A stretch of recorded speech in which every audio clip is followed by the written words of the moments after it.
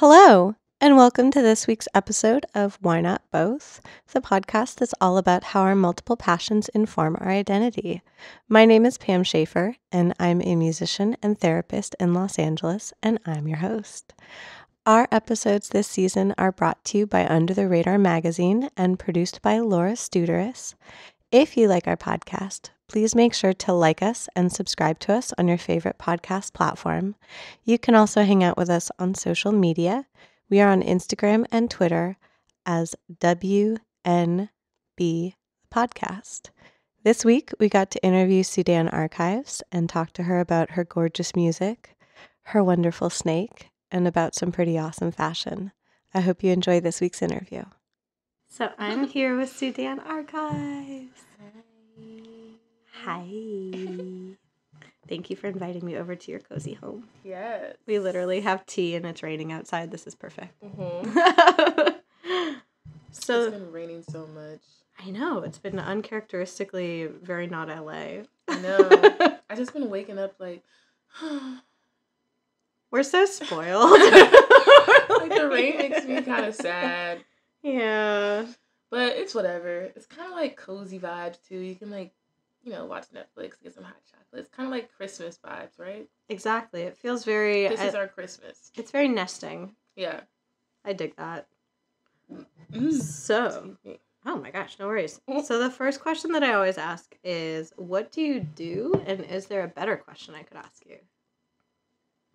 I just do me, I've been doing me since I was like 16 because I feel like,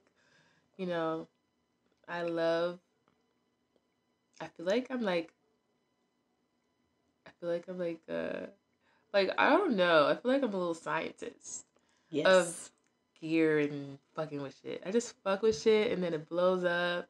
And this whole time I feel like I just been like fucking with shit and it's just been blowing up.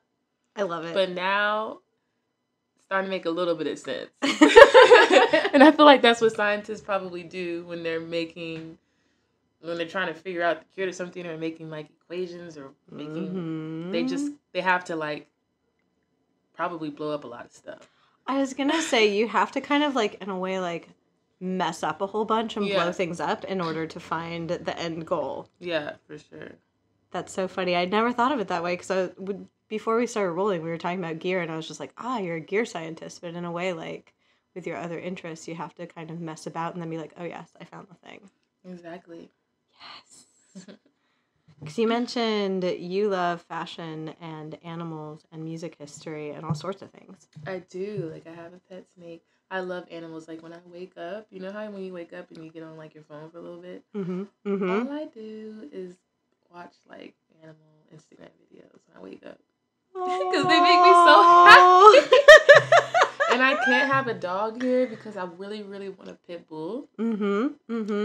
And the reason why I can't have a pit bull is the reason why I want one, because the misconception of pit bulls, like they think that, they're going to tear up my home, or, they're mean, and, they're going to, like, they're dangerous, But they're not. They're actually really sweet, and they're just misunderstood. Pitties are the sweetest angel dogs. They are so sweet, and, like, yeah, they're super sweet, and people are just, landlords, I guess, are afraid of you're not being able to, like, take care of them and walk them a lot, and I'm on tour all the time, but I love hiking, and I will wear that dog out. I wonder if there's, like, a rent a pit bull service where you can go and, like, volunteer. I've been wondering if there is, because I just want to have one. I just need dogs around. Dogs are just... Do you ever play music to dogs? Like, have you ever played a song to a dog? No. Oh, my gosh.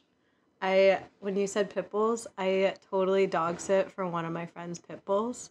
And when I start playing the piano, she comes over and, like, yodels at me.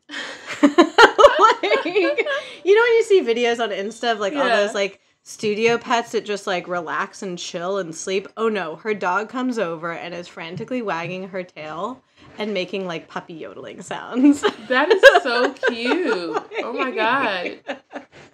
I was trying to figure out how to video it because I'm, like, playing while she's doing it. But, like, animals' reactions to music is fascinating. Well, I've never played animal music before.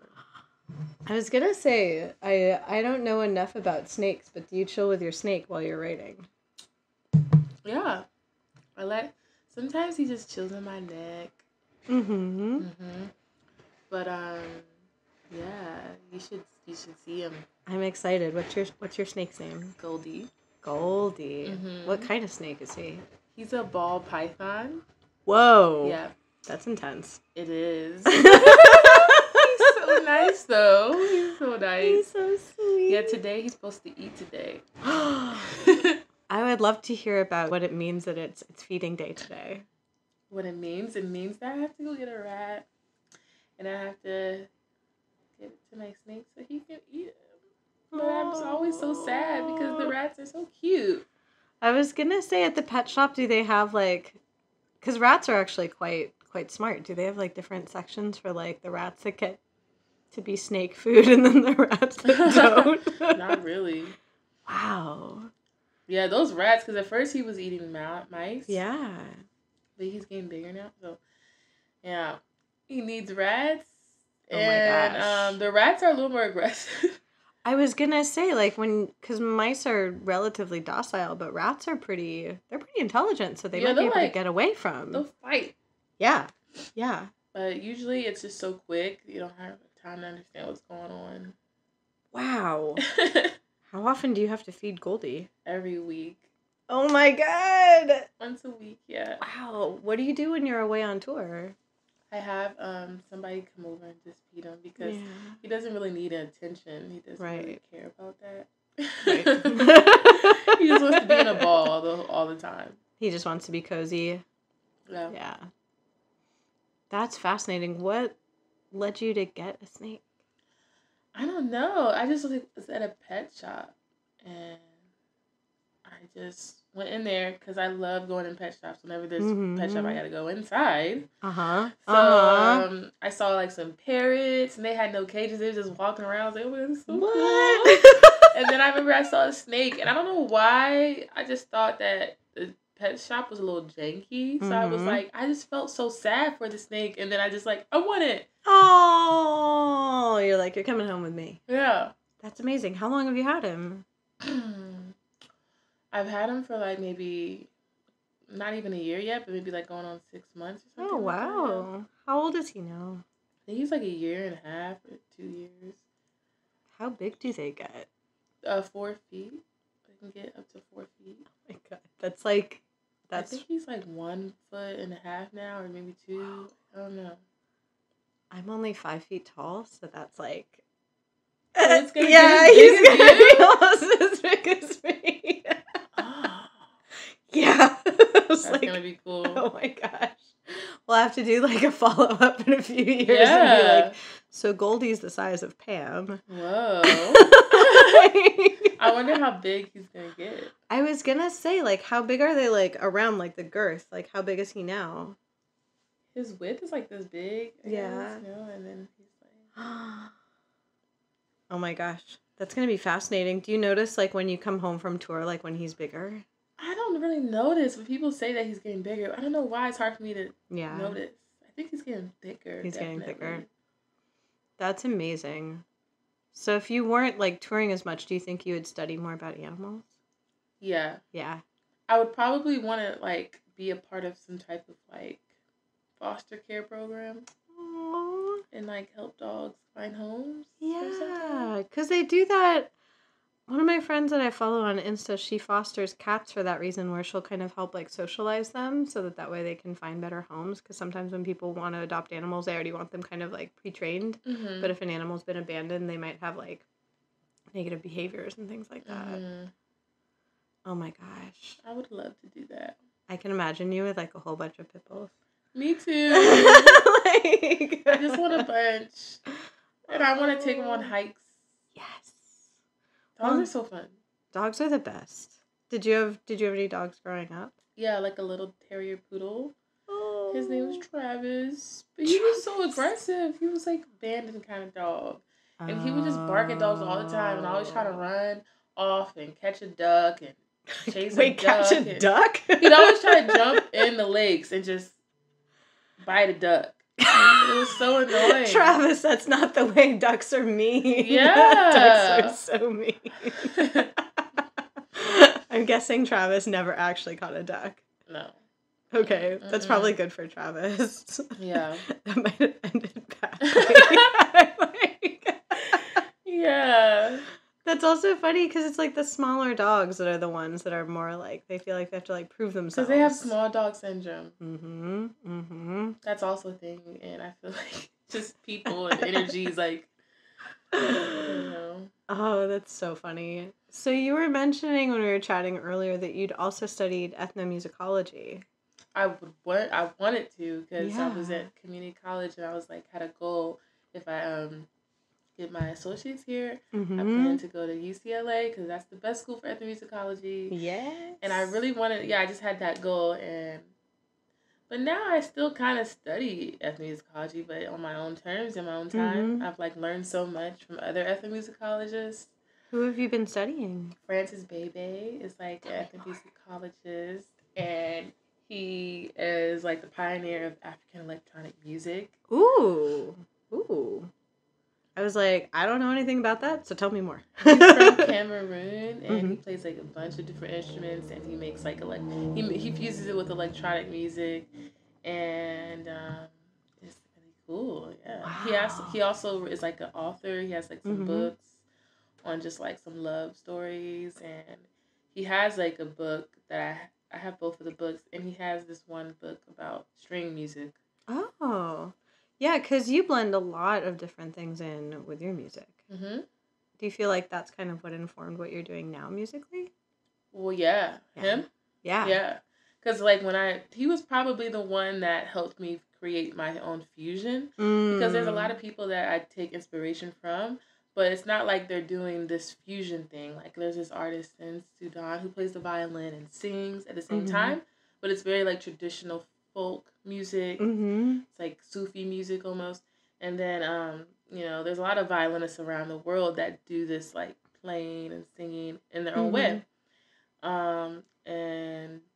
But this guy, he kind of has incorporated electronic music, and he's very psychedelic. Oh, too. Wow. Yeah. Yeah, because you were saying you have, like, a whole electronic setup. Like, what is your setup currently? It's an SP404 drum machine, and that's where I usually have my drums and instrumentals, and then I have a loop station, and then I have a whole guitar pedal just for effects for the violin. Oh my gosh. Guitar pedal board. Yeah, that makes total sense that you take inspiration from him, because I was thinking about when I was listening in the car.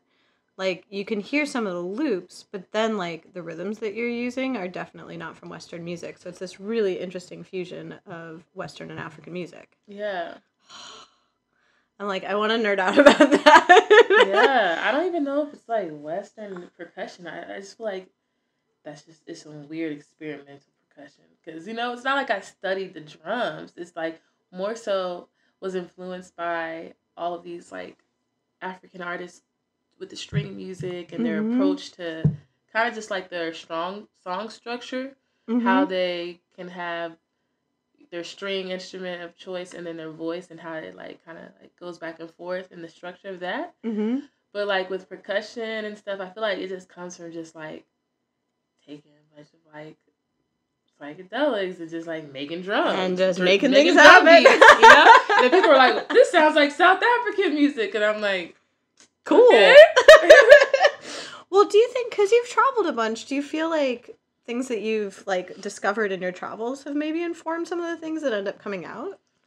Probably, because I traveled here to LA from Cincinnati, and then that's how I was able to kind of like experiment even more, because there's like a really strong experimental beat scene here. So I feel like that had a big influence on me. And then when I went to Ghana, probably that did something too, because they have like strong beat patterns that they use in all their music. Right. And probably just like even way back, I was playing Irish jigs. That's how I learned violin. Oh my goodness. So those are fascinatingly different genres. It's fascinatingly different, but it's definitely very similar. Like Irish jigs African folk music, they all play off of the same scales and stuff. Oh, wow. Yeah. It's well, just also like they all make you want to move. Yeah, they all make you want to move, but they all have a jig kind of style. Yeah. You know.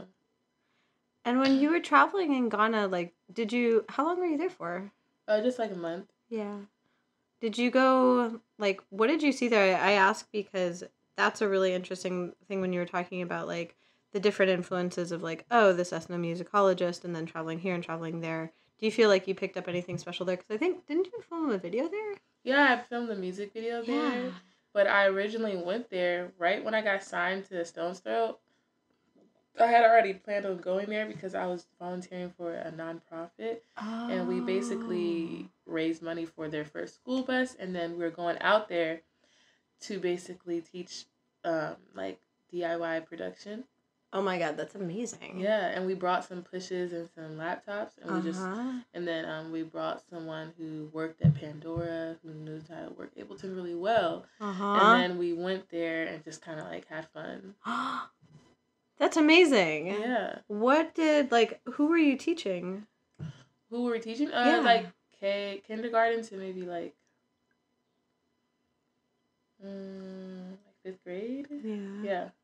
What did they think of it? They were like having so much fun because they already play like hand drums and like drums with the sticks. So once we told them kind of like it's the same thing, you know, with your fingers, they were just like killing it. I was right? I was like, they'd be the best beat makers. Yeah. Wow. And I was thinking about that you were like, oh, I got to teach for this nonprofit. Like, I was thinking kind of when I started the podcast, like why people think that especially if you're a musician or you're an artist, that's like the only thing that you do. But I feel like that's such a small fraction of what we do. Like, what are some of the other things that you feel like you do that do inform your music, but, like, the other things outside of just strictly music? Like, if someone was like, oh, what do you do outside of that? Right, yeah. I feel like I'm more of, like, a visual artist than anything, you know? I love putting together, like, mood boards. I love helping people bring their visions to life and stuff. Like, because the nonprofit that I worked for, I was helping with, like, the creative side of it and, like, the perks of what you get when you donate, and we did like this CD compilation that you would get as a gift if you donated a certain amount of money. Ooh. And I like to I love fashion. I love like I just love fashion, I guess. Yeah, I feel like the outfits you choose on stage can really like project the performance and stuff, you know. And self-care, I love just taking care of myself and mixing together my own products for myself. Ooh. You know? It's fun. I was like, oh gosh, I have 2 questions. I was wondering, what are some of your favorite things that you've worn on stage, and what do you feel like they project? The favorite thing, probably this designer named Abdel El Tayeb. He's from Sudan, and the story is even more of a reason why I like wearing his stuff, but his clothes are just as great. But we met in Paris, and he came to one of my performances, and he found me because of my name, and where he's from, it just kind of like sparked an interest. So he came to my show, and he was like, got really into the music, and basically was explaining that he is trying to incorporate Sudanese traditional wear with modern wear. And he feels like, in a way, that's what I'm doing with music. And he would think that he thought that we'd make a really good team with like fashion, and he wanted to make me clothes. Oh my gosh. And then I was like, okay, how about you make me a dress for Coachella? Just casual. Like, what? Really? And I was like, yeah. So he basically, that's amazing. Yeah. So he basically flew out here for my first Coachella gig performance, and he dressed me, and it was like amazing. Oh my gosh. The dress was like hand woven material, and he just like, it took him like 300 hours to make it. It was like, whoa, it was crazy. That's intense. Oh my gosh. And like right now I'm like, you're wearing this like amazing color.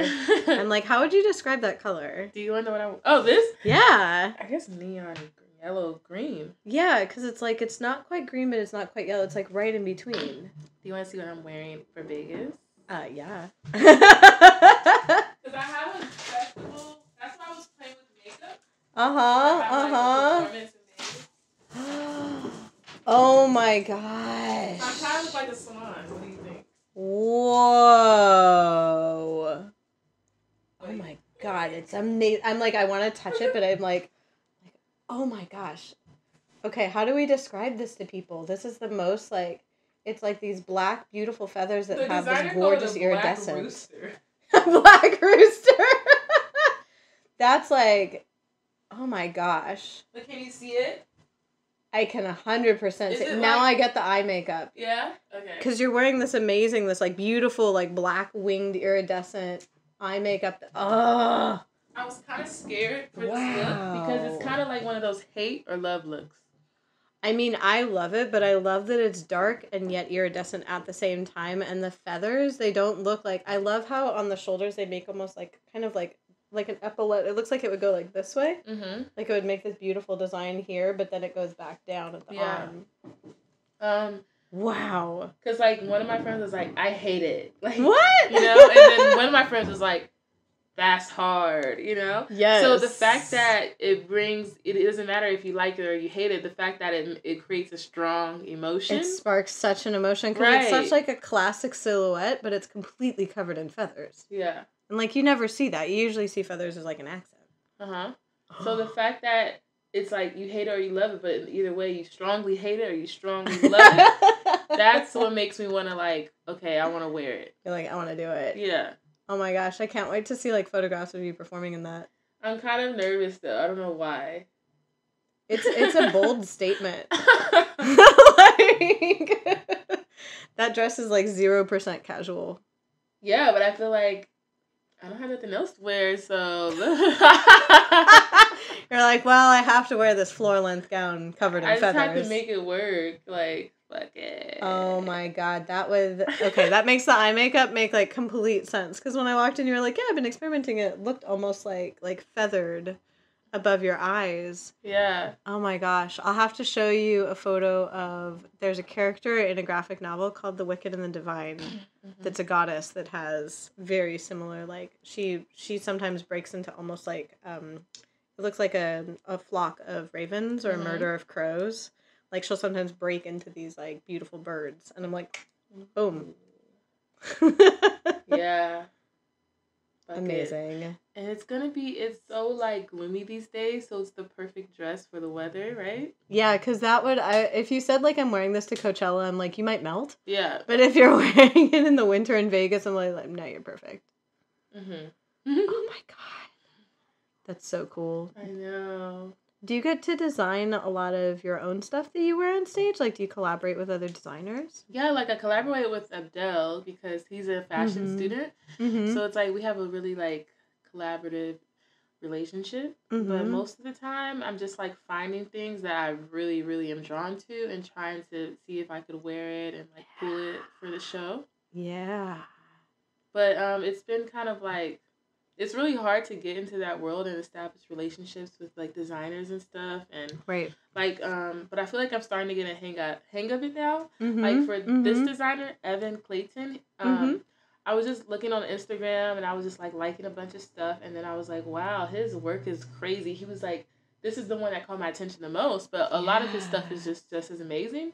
And I reached out to him like, hey, I was just like, you know what, fuck, I'm just gonna like... Yeah, you're like, I'm just gonna do it. I'm gonna reach out. And he's in fucking Canada or something, I think. Oh, wow. So he's not even super close by. Is it Canada or is it...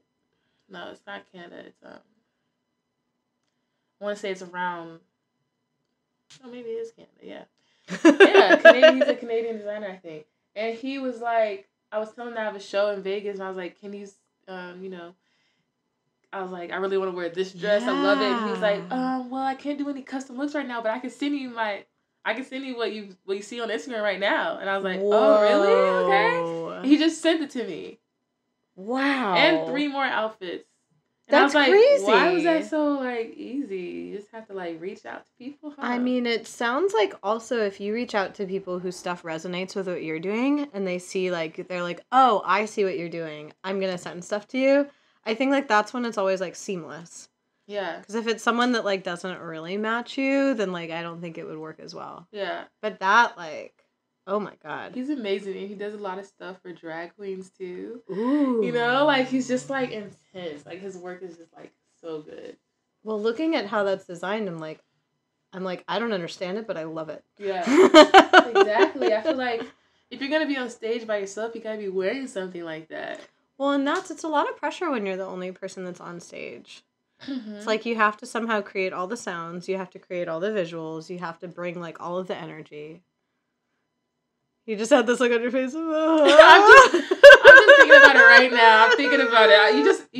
I just envisioned myself in that dress, like, by myself. I was like, oh, shit. How am I going to do this? You're like, what have I done? But with things like this, like, I feel like when I'm wearing a dress like this, it's very, like, you're like, it was hugging my hips so tight. It's almost like I can't just move around a lot. Well, you have to, like, move a different way. Like, you have to move, like, with the feel of the dress. And, like, just it seemed like you'd have to be kind of, like, slinky. Yeah, you have to be slinky and you have to be, like, very, like, move like a geisha, like, very.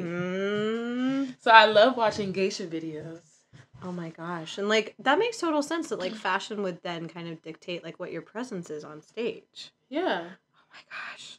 Like, mind blown. Because I'm thinking now, like, okay, this set has to be very eerie, very alluring. Like, I'm thinking, like, the beginning of the set, it could just be me walking back and forth across the stage and, like, have some drums playing.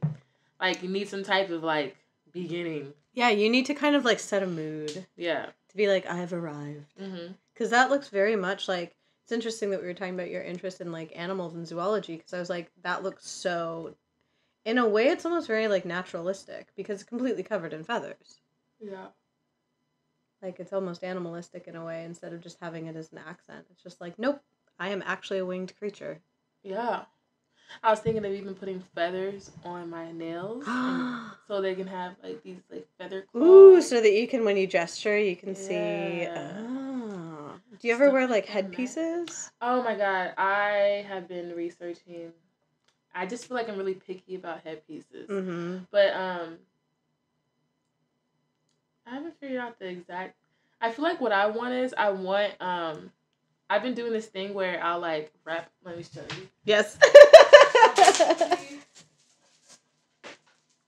Wrap my hair. Like, I get my hair braided all the time. And when I redo my hair, I'll cut the hair off and get it done again.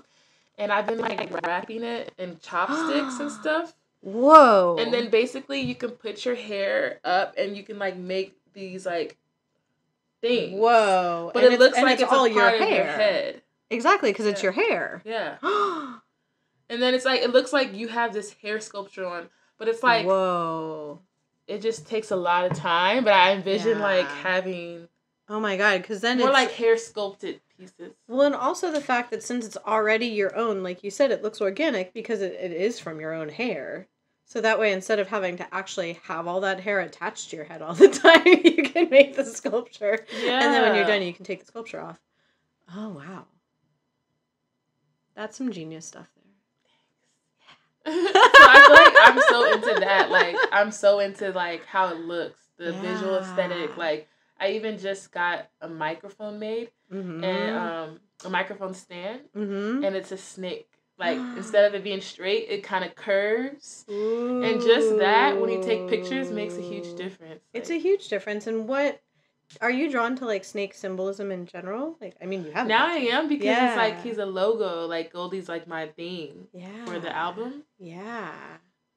Yeah, because I think that especially now, because people... I mean, like, you and I met under such, like, random circumstance. That, like, we were playing at, like, a clothing shop at Echo Park Rising. Yeah. And I was so... Like, years ago? Yes. I was just like, look at us now, having tea in the kitchen. I don't even remember my set. Your set was, like, it was so beautiful. And I think both of us were probably really nervous because I don't remember my set either. I just remember it was my first time using Ableton, and I was like, oh, hope I don't die. Yeah. There's, like, a photo of me, I think, where I'm, like, literally, I look sweaty, not because it's, like, hot, but I was, like, so nervous. I was just like, okay, that's fine. But yeah, I was thinking that, like, I mean, that's how, like, I discovered you, but then most people are going to discover you through images. And so that makes total sense that you'd really want to focus on, like, well, what image and what symbology brings out my music? That if someone saw, for instance, like, you in that dress, they'd be like, oh, yeah, I get this. Like, I'm going to check this out. Right.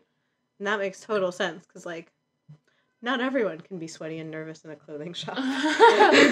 Exactly. Like, I hope I'm not sweaty at that show this week. Like, with that dress on, because it's going to be, like, in a dome tent. Just think, like, Iceland thoughts. Yeah. Just think Frozen North. Yeah.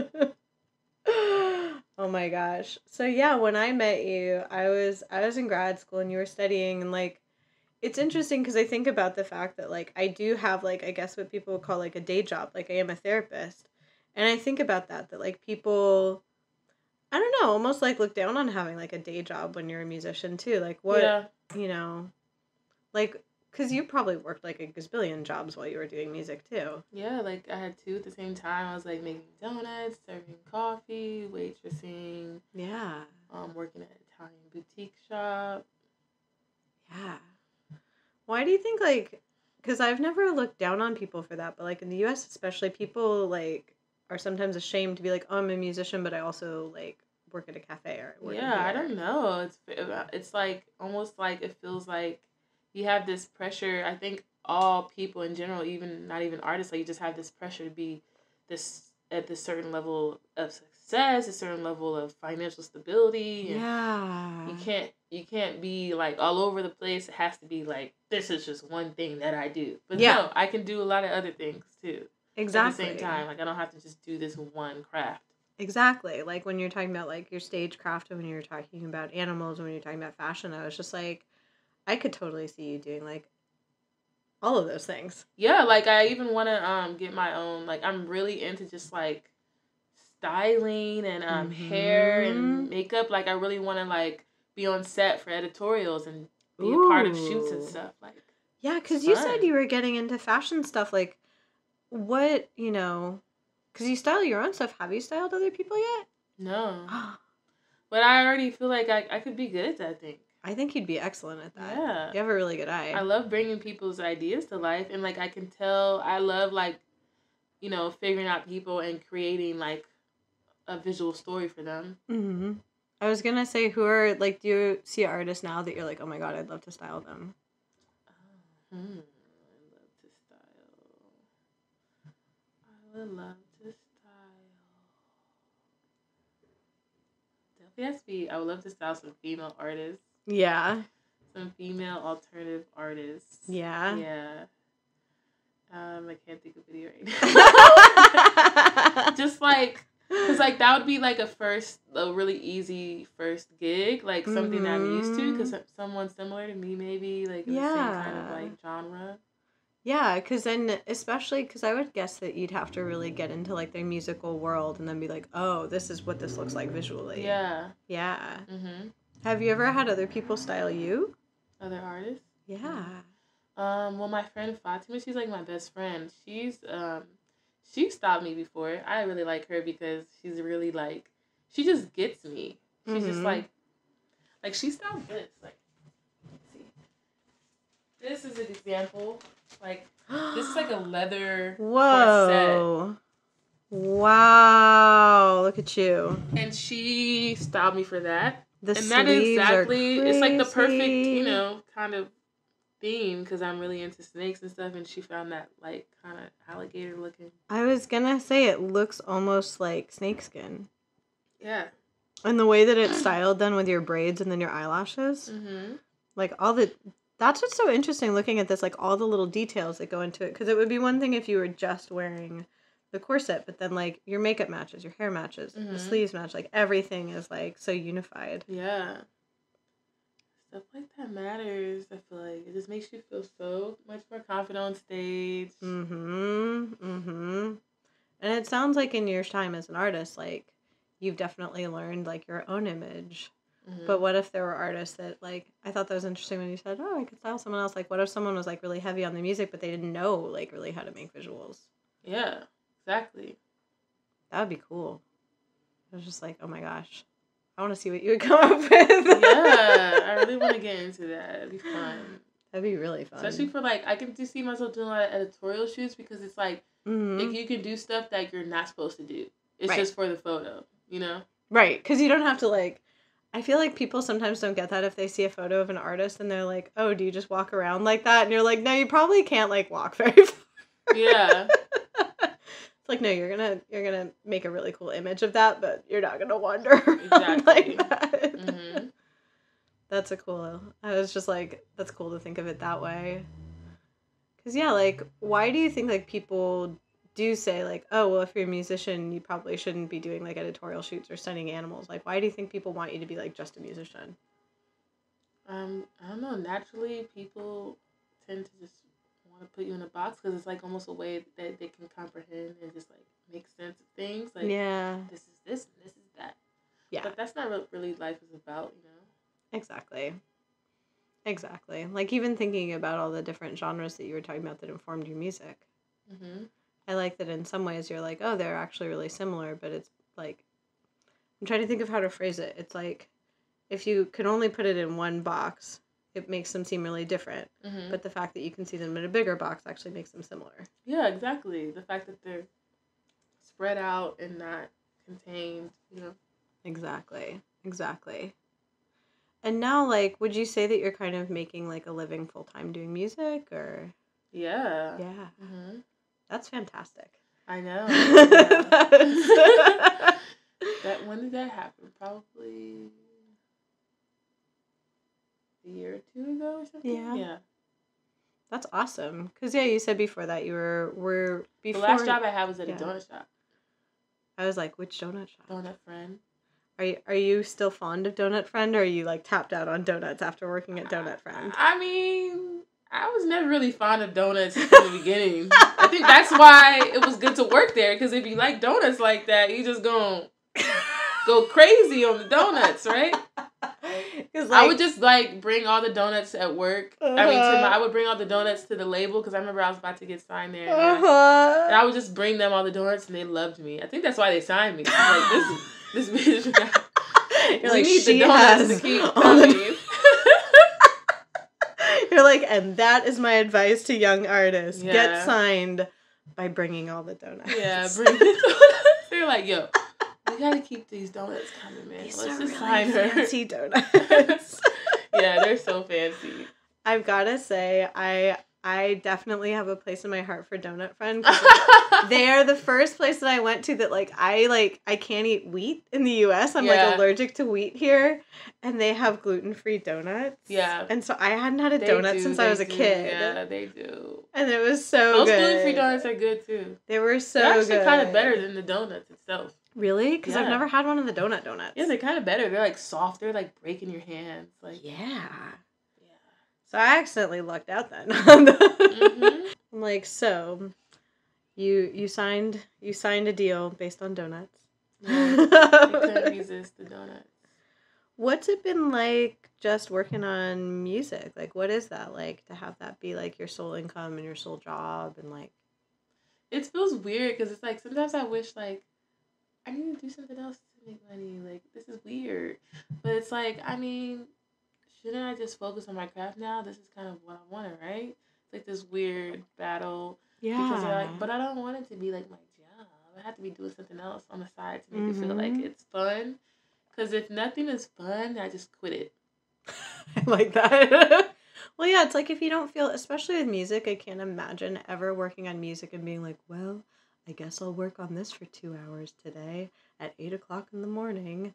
Just like, you know, then it would... Yeah. Like, who does that?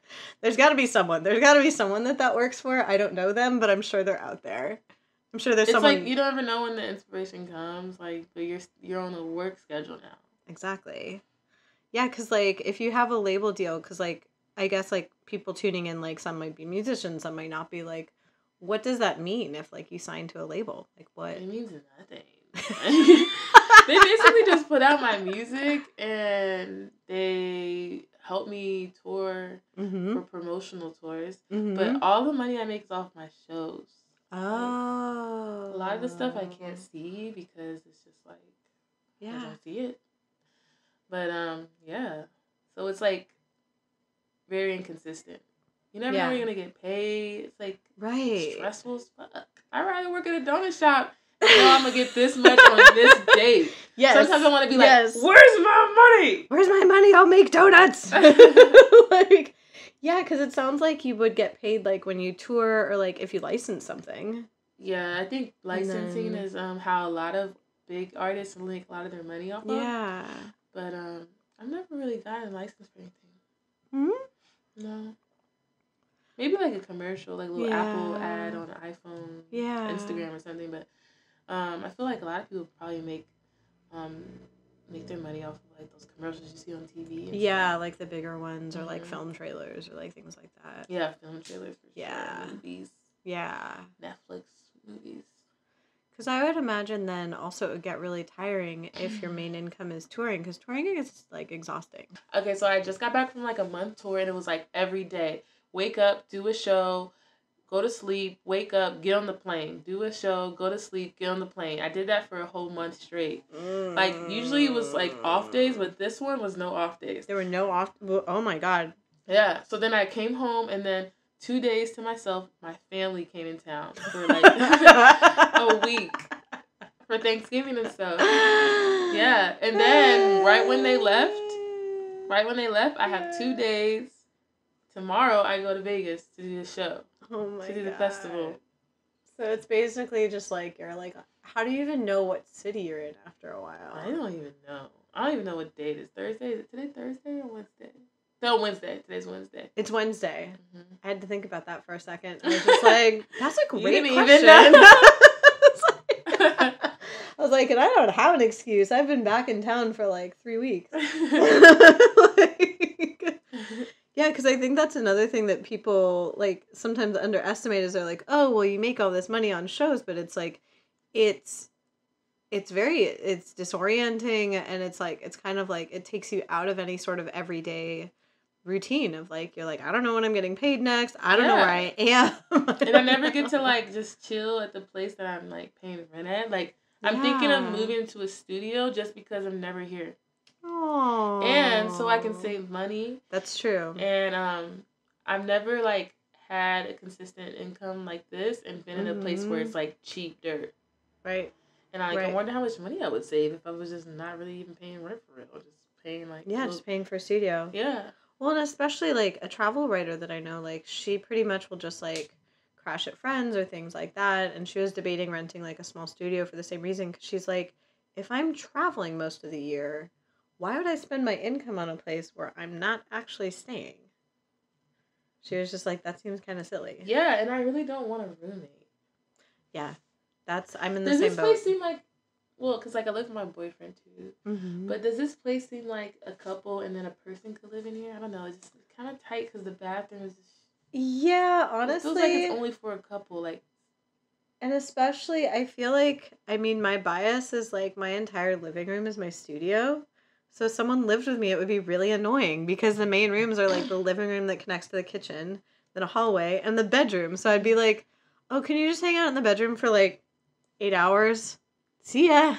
Yeah. Like, I think that when you're a musician also, people underestimate like how much gear you have, practice time, writing time, like all the things that you need space and like quiet time to do.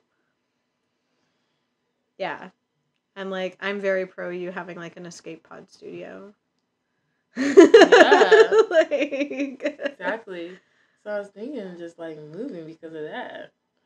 I mean, this place is really cute, and it seems like it would be perfect for like one person who is a musician or two people who like aren't musicians. Yeah. Yeah.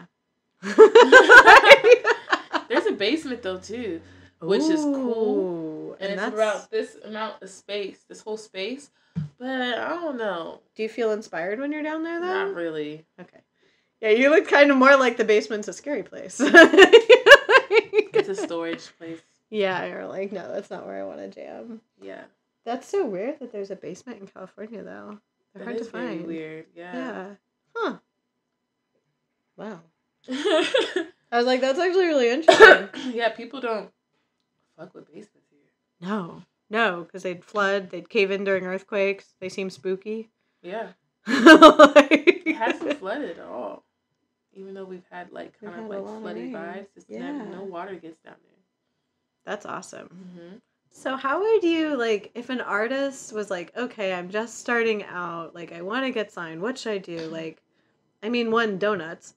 But how would you recommend someone, like, kind of, like, find their sound? Find their sound? Yeah.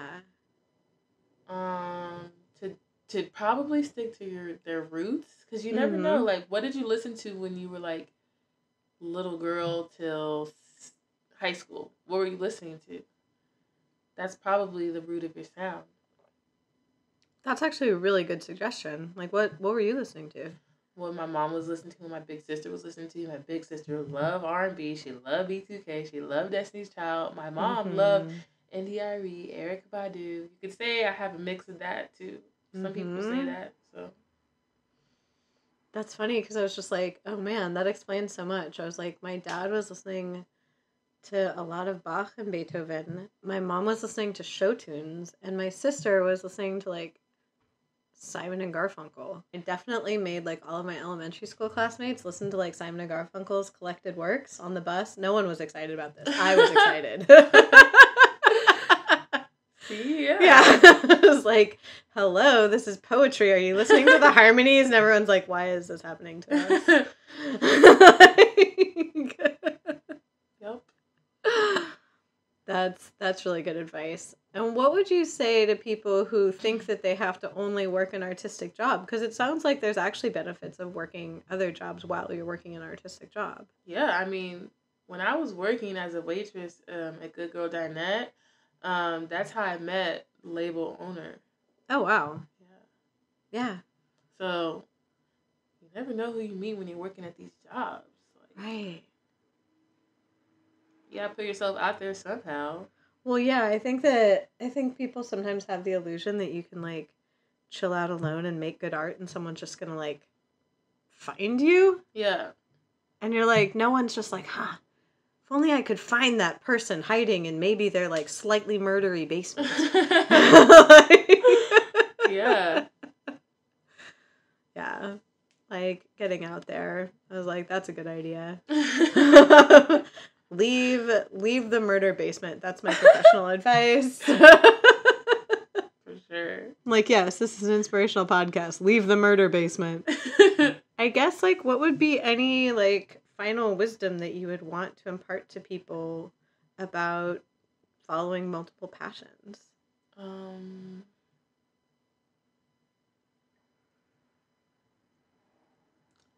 I guess, like, find your base, find your base, that's your baby. But don't forget about those other parts that make you, like, like, water those too. But just kind of, like, think about it as, like, what do you call it? Think about it as, I don't really know, maybe like a house or something. Like, you got your base, and then what's your roof, and what's the size of the house. You can still have all of that going on, but just have a center. I like that. Kind of like, I think of kind of like the idea of having like a hearth in the center, like something that's like warm in the center, like a heart, which actually sounds like hearth. Never put that together until now. Maybe related. It's like in the middle, and then you build out from there. I like that. Yeah. Well, thank you so much for joining me on Why Not Both. Yes, thank you for having me. Yes. Now let's nerd out on Ableton. Yes, I need to learn that. Thank you so much for joining us for this week's episode of Why Not Both. Please make sure to like us and subscribe to us on your favorite podcast platform. That way you get all of our upcoming interviews, and you can also go through all of our fun old ones too. This season of Why Not Both is brought to you by Under the Radar. Under the Radar is a nationally distributed print, music, and entertainment magazine and website.